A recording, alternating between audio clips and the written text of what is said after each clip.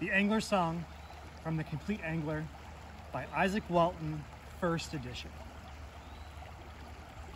As inward love breeds outward talk, the hound some praise, and some the hawk. Some, better pleased with private sport, use tennis, some a mistress court. But these delights I neither wish nor envy, while I freely fish. Who hunts doth oft in danger ride, who hawks lures oft both far and wide. Who uses games may often prove a loser, but who falls in love is fettered in fond Cupid's snare. My angle breeds me no such care. Of recreation there is none, so free as fishing is alone. All other pastimes do no less than my mind and body both possess. My hand alone my work can do, so I can fish and study too. I care not I to fish the seas, fresh rivers best my mind do please, whose sweet calm course I contemplate, and seek in life to imitate. In civil bounds I fain would keep, and for my past offenses weep.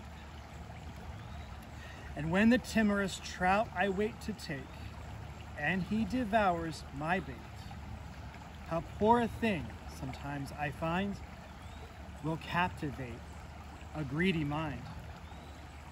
And when none bite, I praise the wise, whom vain allurements no surprise. But yet, though while I fish, I fast, I make good fortune my repast, and thereunto my friend invite, in whom I'm more than that delight. Who is more welcome to my dish than to my angle was my fish? As well content no prize to take, for use of taken prize to make. For so our Lord was pleased when he fishers made fishers of men. Where, which is in no other game, a man may fish and praise his name.